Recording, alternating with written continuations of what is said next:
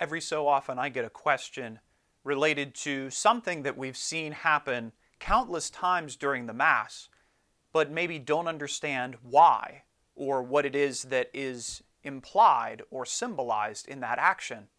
And the one that I was asked was about when the priest breaks the bread while we're singing the Lamb of God and places a small piece of it in the chalice. So those two actions actually are referred to as the fracture of the host and then the mingling of the body with the blood, of the bread with the wine that has become the body and blood of Jesus Christ. So what is it that's behind that ritual? Why do we do those specific things? Well, as many of the things that we do go back to the ancient practices of the church. In almost every part of Christianity in the early days, there was always a fracture, there was always a breaking of the bread. And this is because in Scripture, this is what we hear. We hear that Jesus broke bread with his disciples. Not just a phrase that we use, meaning that we ate a meal with someone, but literally there was a breaking of the loaf of bread. That was a part of the meal ritual in Jesus' day. And so the early Christians always broke the bread during the Eucharistic celebration.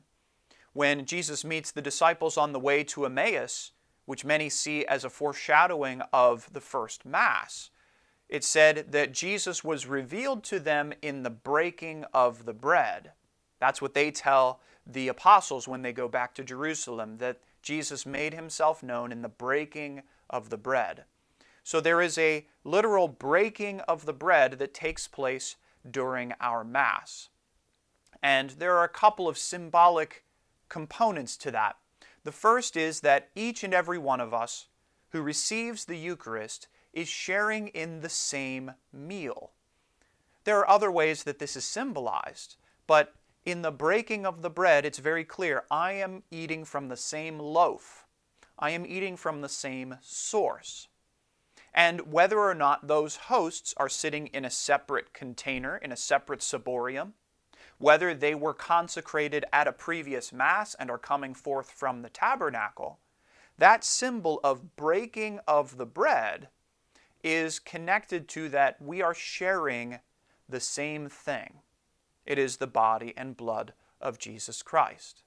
So we are participating in this one meal. When we move to the mingling, then a piece of that bread is placed in the chalice with the blood.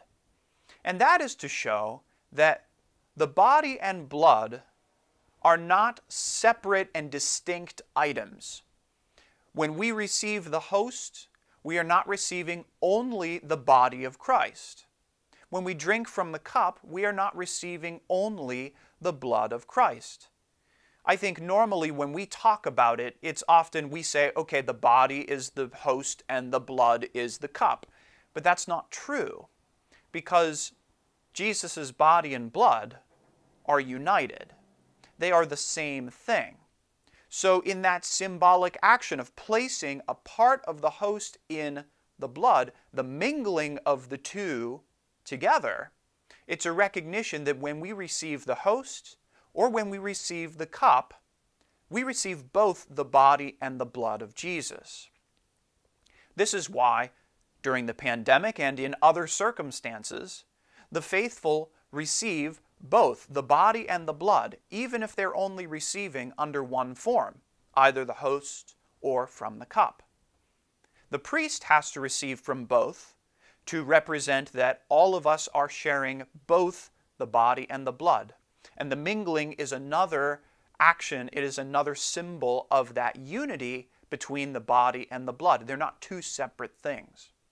And when the priest then prays, there's a prayer that he says when he places that host in the chalice. And that takes us deeper, I think, into the deeper symbol and the reality that is contained. So this prayer is, may this mingling of the body and blood of our Lord Jesus Christ bring eternal life to us who receive it. May this mingling of the body and blood of our Lord Jesus Christ bring eternal life to us who receive it. What was the action, the primary action that brought us eternal life? Ultimately, it's Jesus' passion, death, and resurrection. But the moment of sacrifice is when Jesus is hanging on the cross. And what happens? His hands are pierced, his side is pierced, and his blood flows and mingles with his body.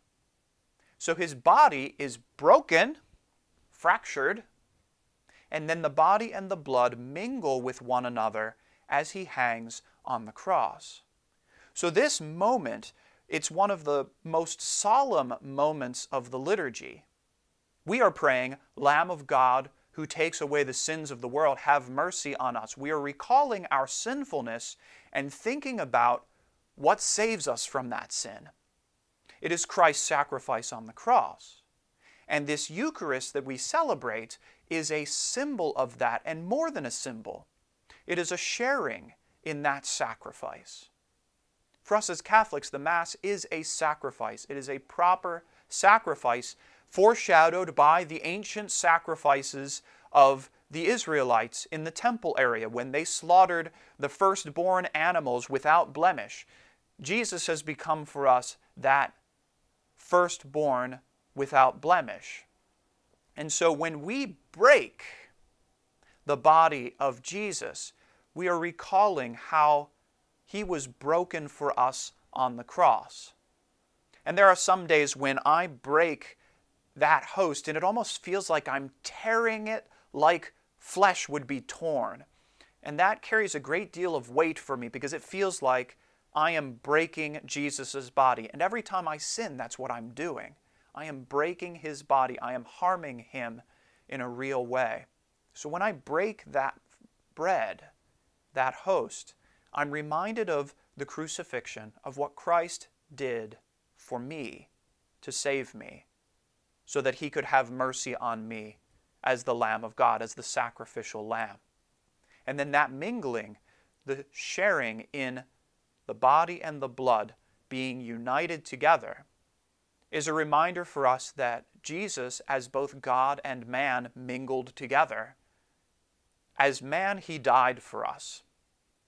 But as God, he was raised up for eternal life and desires us as men to share in his divinity, in his godliness, in rising again with him on the last day. There is a lot going on in that moment that we often gloss over. May we, when we celebrate Mass this coming weekend, when we attend, when we reach that moment, may we perhaps have a deeper understanding and appreciation of what that action truly means and how it reminds us of all that Christ did so that we could be saved. God bless, and we'll see you next time.